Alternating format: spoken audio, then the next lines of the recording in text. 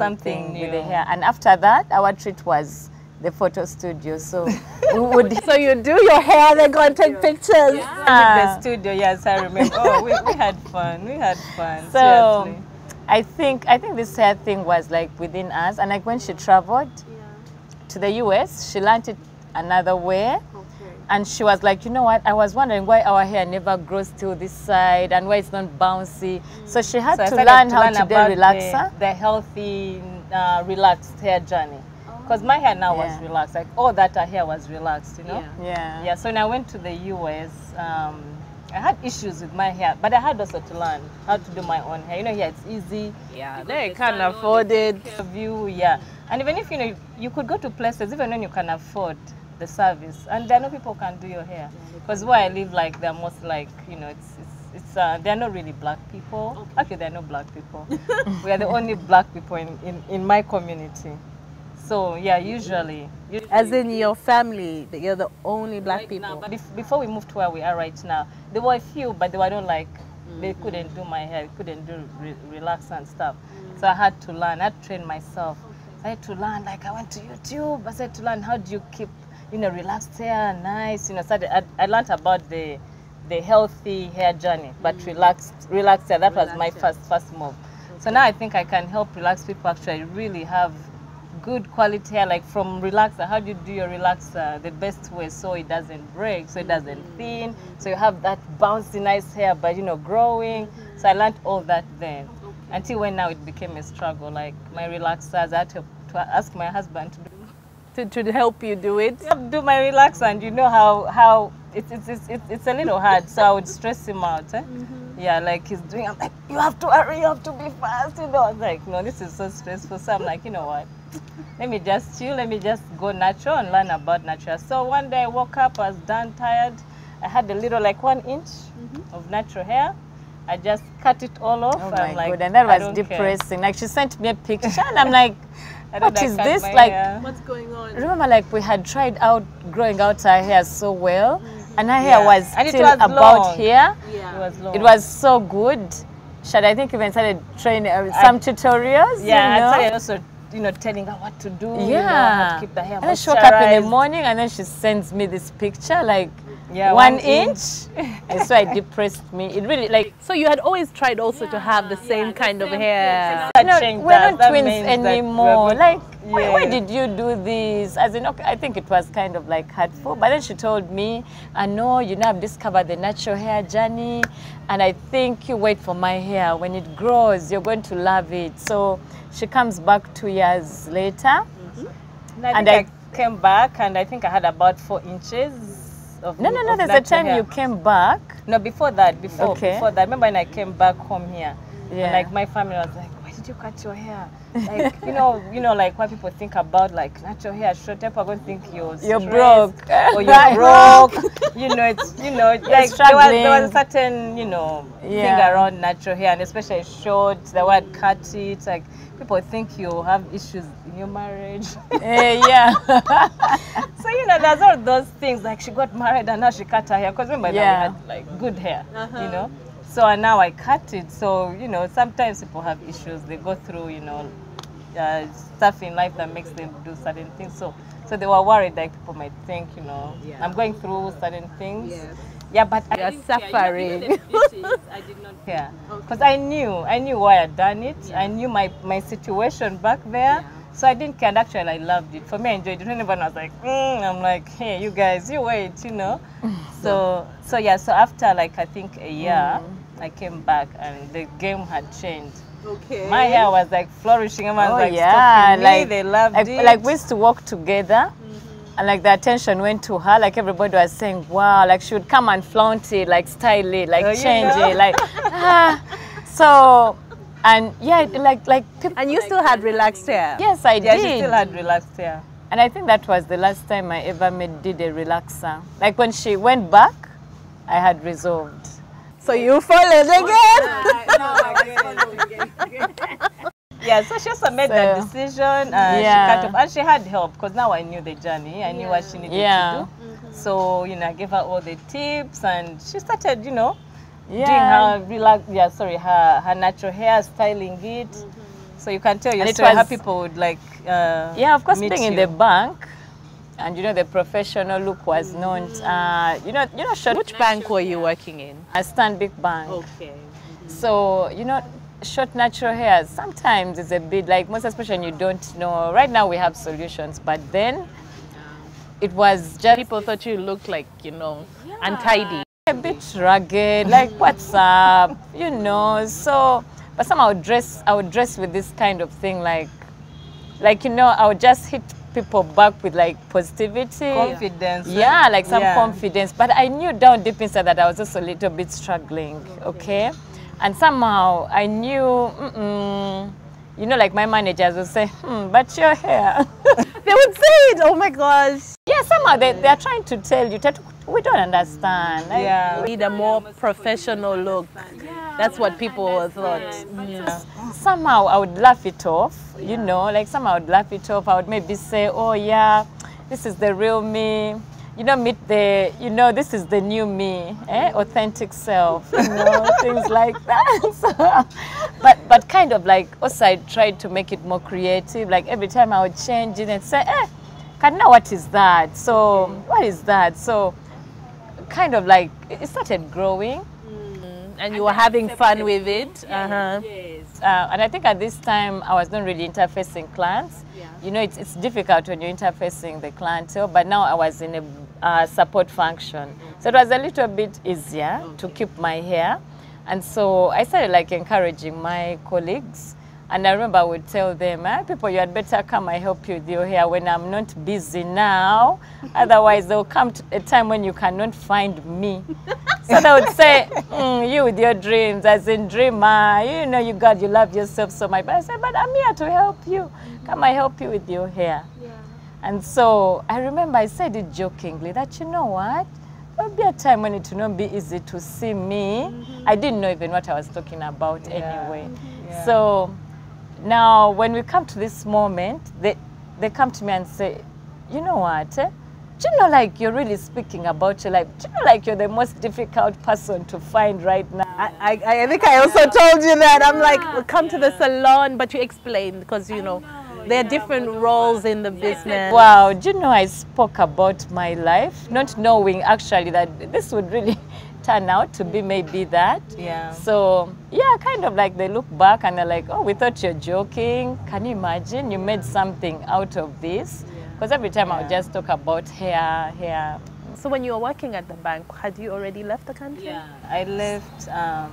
So I left. did you get married around the same time? Or? No, Yeah, we are 7 months apart. Yeah, okay, you know the month. Yeah, I know. 7 months apart. That is the same time. It's around the same time. Yeah, I was going to say a year after, but she knows the exact, you know, exactly. month. So who got married first? You did? I did. You did. Yeah. Always, she follows me. Yeah. I have to show her the path. Remember the first day she told me she was, I think she, of course I knew. They were dating, they were serious. Yeah, they were, yes, but I think I never anticipated it to the marital time.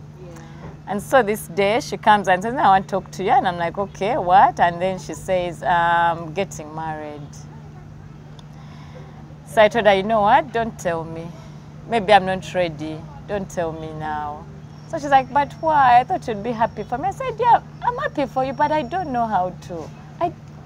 Anyway, it meant like we are going to have to separate. We are going to separate. And because she was your person and you were her person. yes. Tight. Everywhere. Were you scared of telling her? Like empty and everywhere you go. Why scared of telling me or you? No, actually, I didn't even think about it. You were just happy. She was in love. So I didn't think about it. Yeah. So I think it was a little bit challenging, and I think that's when also she started like really taking it seriously. And because after that they had to leave the country. I think that was the hardest part now. Like, they had to leave. But then she kept saying that, you know what, also when you get married and you have this person in your life, it will be easy. But thank God, somehow God worked it out. And I think before she left. Yeah, before I left, her wedding happened. Yeah, my wedding happened. So I was and so everybody I was just maid of honor. She was my maid of honor. And everybody was just saying that, oh, because her twin got married, so now she's feeling pressured to get married. It just kind of worked out like that. But of course, according to everybody, they knew I am just also trying to match up that with that we are all married and I feel better. But I'm glad it happened at that time, because she left me comfortable that I had somebody. Yeah, I knew she had somebody, you know, so that would be... Yes. Yeah, so it worked out. Yes, it did. 7 months apart, you 7 guys. months Really? apart. 7 months. We didn't even see that coming. Yeah. And that's why everybody, it puzzled many people that I was getting married so quickly. Yeah. So how long had you known your husband before you got? I think we married at a year. Oh. Yeah. Okay. Yeah, but I think with going to the spiritual side, I think I'm a prayerful person. When I pray about something and I say, God, show me, and it manifests, and I'm sure, and the other person from the other side is sure, I think it didn't take us much to make that decision. Yeah. Because my elder siblings called me with him and said, no, you can't get married now. It's so soon. Marriage is not easy. But I told them, and they said, you're young. You're still young. Take your time. So I'm like, don't worry. How old were you? I think we're like 25, 24, 25. Okay, 24, 25. I think so, yeah. 20, I was 24 when I got married. She was 25. Yeah. Okay. Yeah. But I think I was very determined. Sometimes it's not easy to change my mind also. I think that's also your personality. Yeah, I think when I've made yeah. up my mind on something, sometimes it's not easy to change it. Especially things of the heart. Like seriously, someone is not going to talk you out of something like that, because it's really personal. You know better like how you feel. You are sure. You know. So I think it's hard to talk someone out of things like that. And also she was very sure, like, okay, she's this kind of person that will, if you're not sure about something, she'll always tell you, but I don't think it's... Yeah, I encouraged her, like, I felt it was good. So you had met him? And I'd met him. Actually, she had met him before me. Yeah. Oh. Yeah.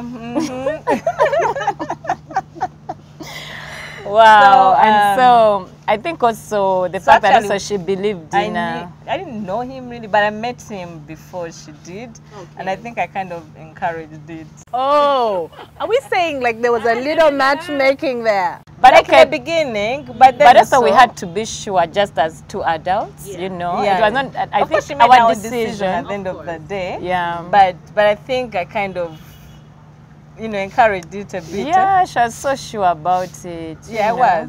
I guess you knew her, and you knew the kind of man would be good for her. Yeah, I knew what she was looking for, what she wanted, and this person had everything in line. So I met him through friends, and then he was single. I'm like, okay, and I think he was ready for that step.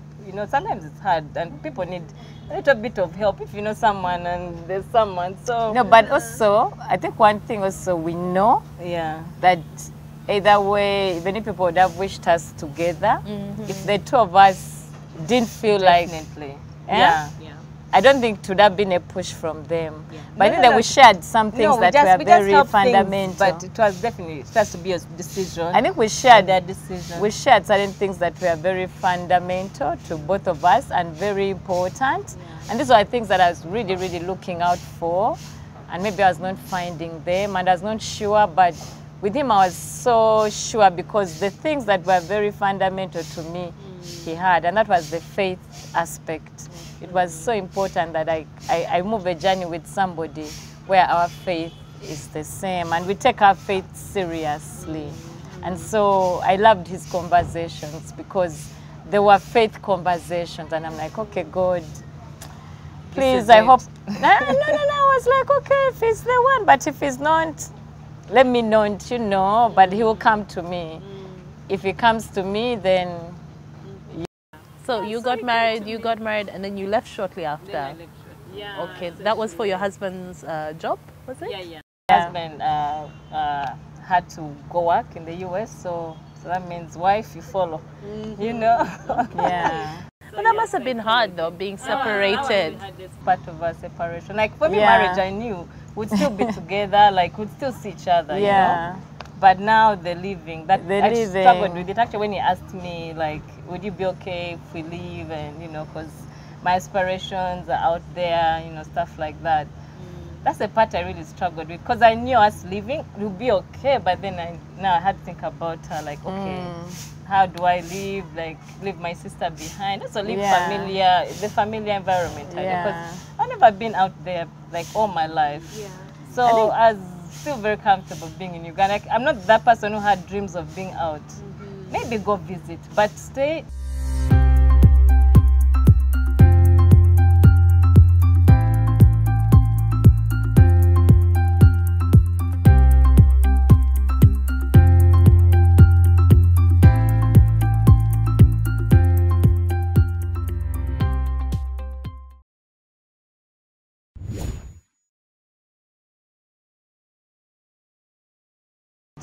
Maybe go visit, but stay. Go and live there. So for me, there. yeah, it was a bit of a struggle. And I think also for our family, Yeah. they knew it was going to be so difficult because our parents had never separated us, never. I remember growing up in school, much as she left me, a class below, our dad made sure we have one suitcase at school.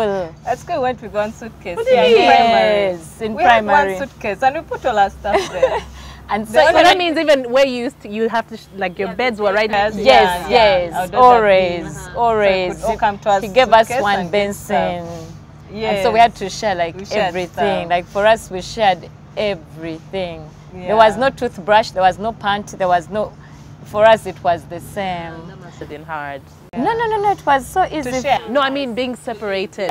Yeah. You'd been So we kept so close because also in school he never separated us. Even like different classes have different dormitories.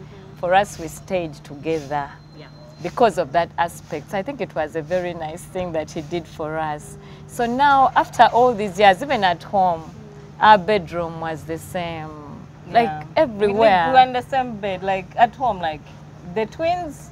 It was easy for them, I think, for Yes. our parents. Or it was like two We had for to one. share. They had to share. Yes. Yeah, so everything we shared. So I think was our more- family knew this separation also was going to be very. Of course, we had gone through the marriage. The marriage first separated us also, but now separating. Yeah. Go live your life, she lives her life. I think she said goodbye to everybody that time. And I think she was avoiding me, You know, like at the airport, like she was hugging everyone. And I think she was like kind of avoiding me. So then I told her, how come you're not saying goodbye to me? And I think when we said goodbye, we just broke down. We broke down, and I think also our parents, our dad. I think everyone was just in Everybody tears. was like, everyone knew it was very yeah, it difficult. was, even. yeah. I'm remembering it. Yeah, it was tough. Yeah. It was tough. So I know we cried, and I think all that time when they were getting my papers, like tears were just flowing. But yeah, and so like Yeah. I think her mother-in-law was there. yeah, she was there. She was like, came. hey, I think Mulongo is not happy, Yeah. So our dad said we have never separated them. Yeah, so yeah, it was difficult. And so my siblings are like, don't worry, you go and visit her, don't worry. She'll come back. Yeah. But as we say, God works in mysterious ways. Yeah. To them, yeah. like, for the business, please keep there. Yeah. Actually, now looking back, it was all for good. It was all It for was. good. Yeah, we can't change anything. No, we right can't. now. All right now, and I we know can't. now that my place is there for now. My place is there, and her place is here, and it has worked out perfectly well. Yeah. Yeah. And we've never been separated though, because Still kept in touch. we are separated. Yeah. I don't think we've felt separated. No. Yeah. Because now it's easy to communicate. Yeah. There's WhatsApp, you can video, you can talk like every day. So we Yeah. don't feel Which like I'm sure we're you separated, do. which we do, like Yeah. we talk so often. Yeah, so we don't feel it anymore. Yeah, we but, don't. But it's a good thing now, because looking back, we're like, okay, we would have been together, but what would have been happening in our lives, Yeah. So I think the dimension of us being that she's here, I'm there, it has been perfect. Okay, so you were with your husband, setting up your life in the US. You were back here also. And then you were working in the bank. Then I remember you talking about saying that, you know, you left your stable job in the bank to go for something uncertain, what people consider starting a saloon. Like, how do you leave a good job? Like, how do you leave a bank to go And you were going through a really rough time in your personal life. It's true. I think like about maybe, I think 3 years into our marriage, my husband got a health challenge. He got like a breakdown, okay? And so being a young wife, mother of 3, salary earner, you know, in the bank, there's no time.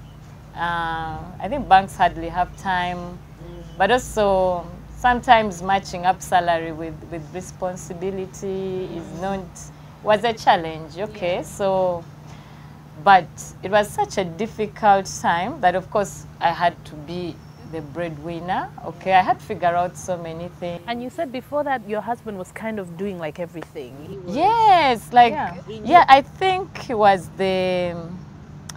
wanted to take care of us. You know, this is my wife. I need to see that all things are well. So he was the planner. You know, he just felt like, oh, plan with me. But I think he just wanted to take care of you, okay? So take care of you. So see that everything was in line. So the businesses, you know, he would take care. And so I think I was like that young wife. Not young, I just felt like, okay, I think he's over-babying me. I just want to be partner, you know. But he would say, no, don't worry, you know, all things are well, good. And so, yeah, I think when he went, when he fell sick. Did you see it coming though? Not really. There are certain things that come slowly, okay? They come slowly, and somehow, yeah, things are changing, but you're not, okay, it's not so visible, but it's coming up slowly. And so, yeah, I think the businesses also had to, remember I didn't have hands-on. I think he had. So he was a businessman, but you had the job. Yeah, also he had left employment to go do his businesses, and yeah, he had a well-established, you know, business. It was doing well, but then later it, you know, just crumbled slowly, and it was all gone. Okay, and now he was down, not well, and I had to step up.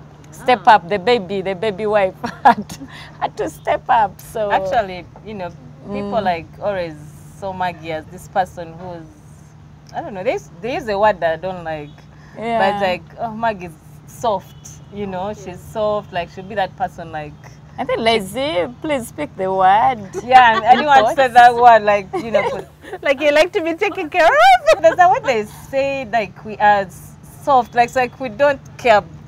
Like we are softies, you know, like we can't do hard things. What or do they call chicken, like fresh broilers? Like broilers, Someone like, you be broilers? Yeah, like the broiler. So like you're, sorry, like you're spoiled? Broilers, Not spoiled, but I think we look, in Luganda they call it chejo. Naughty. Yeah. Not but I think soft. Yeah, soft, but like soft people can't do much, you know? Yeah. So I think, you know, it's mostly with her. Yeah. I'd realized that people thought she's more of the... Maybe that's why she felt like sometimes she has to like help make decisions for me. You know, like, follow. Okay, I was the follower, not, like, I think. Stress her. Like she was just easy, you know, easy go, you know, stuff like that. Not so people used to think, Maggie, Maggie's soft, like you're soft with life, you know, like you can't do much. So this time in your world is pretty much coming crashing down. Yes, so you have 3 babies. You're renting, you're paying fees. I think the 2 had started school, and from our background, our dad really took education seriously. So even when we were going through a hard patch, there's no one was compromising compromising school. So you end up like to survive, you know, the soft loans, you know, you're hitting a loan there so that, you know, you see that the family does not crumble, but also you have to feed. Did you have support from his family? No, we did, actually, yeah. The family was supportive. And you know, when something is like a long term, you know, something can happen and it's for short term. But if it's a long term, everybody's trying to say, okay, what's plan B? Okay, what are you planning? You know, and you know, that time when you're going through a hard time, anybody can make a decision for you. You know, at that time you're like a bit helpless. And, you know, if you need help, somebody will come and say, no, maybe take the kids from this school, take them to UPE so that you can survive better. And I know they are coming from a good place. However, there are those things that, you know, you don't compromise about. And some people don't understand. Of course, it will still be judged because, you know, you're going through a hard patch. And now you're still trying to live, you know, certain life, you know, man, you know, calm down, okay? Yeah, and humble yourself. Yeah, humble yourself.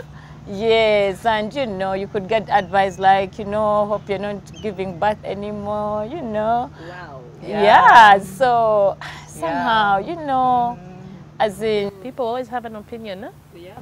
Yeah. Like, okay, and you don't really judge them from that point because also they do not see the end. I think they're coming from that point of they care. They care. Though sometimes they don't know how to.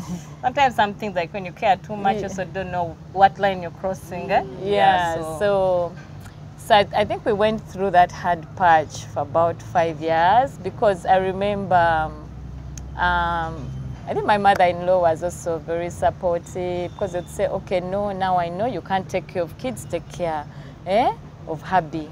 So let hubby come home so that you can concentrate on the kids. And so that was, I think, also very helpful. And our rental was going high. We could not keep up on the bills. And so I had to make another hard decision. I had to move back home. Like to my parents' home for support because, you know, you can't tell the landlord all the time, sorry, we can't pay, you know, the bills are going high and, oh, God bless my landlord because at that time, I think we had an outstanding of about 5 million. So I kind of got 2.5, paid him, and this man said, because your husband is a good man, you will not pay the 2.5. Go take care so that he gets better. Oh my God, like it was like God had like rained down. Like, who does this? Who doesn't know you? And so I had to let my parents know that I needed help. And so I had to go back home with the kids. And of course, to the outsider, it seems like, you know, marriage is failing. I think marriage has failed. But I didn't care anyway at that time. So, and my parents were very great backbone. And so when we went home, it was easier. It was easier, but of course, you know, it's still not a long term, okay? And so, and this is a time when you don't have the right answers. You seek God, because at the end of the day, humans also have where they stop. And sometimes when you have a long-term issue, I mean, people move on with their lives, okay? Much as they try to support there and there, but in this thing, you're there. And also everybody's saying, oh, will this marriage last? You know, maybe she'll give up. But I think I had a great resolve. I think that's the time I really understood what commitment means, what the vows I had made meant, because I was in that test and I said, no, this is the time when my vows must make the biggest meaning. I cannot walk out. I must stay in, because I think this is when this person needs me the most, to stay in. That's what you, like, with the vows, you know, in sickness and in health, you know, I think that's when the vows start to make sense. Yeah, being that I was still young, I was like around maybe 26 there, 27, but that was not so young. But for the challenge I was going through, everybody was like, oh, how did you handle? Like, most people would have run away. But I think I was not even thinking about it. You were just I was not even thinking to tell my sister, please, can we go abroad and we see how we... No. I knew I had to go through. Were you talking to her about what you're going through? Yeah, I was. All the time. And I think she was like more worried for me. So for me, like, as much as she was going through it, it was like, it was personal to me too.